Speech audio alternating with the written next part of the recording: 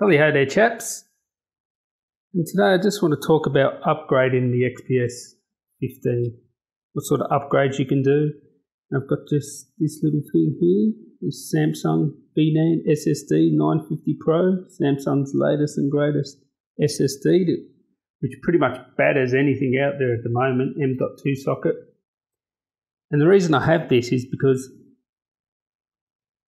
when I ordered my computer, the Dell, you could only get the 256 model, and that was the only choice we had in Australia.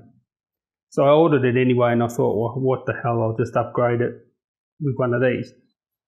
So I just want to sort of unbox it, but I just want to talk to you guys. Do you want to actually see me install this? Would you like a video of me installing it?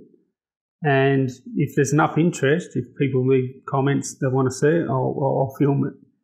And if anyone knows how to clone the Dell partitions and put it on another hard drive, just leave a comment below. I've sort of figured out how to make an image of my, I'm using a Kronos or something like that, but image of my computer. But I just want to know if there's any easier ways just to copy over the Dell partitions. So anyway, we'll have a look at it. What are you getting? I mean, there's not much in here. This is going to be a... oh no, I haven't got my cleaver. Basically, that's it.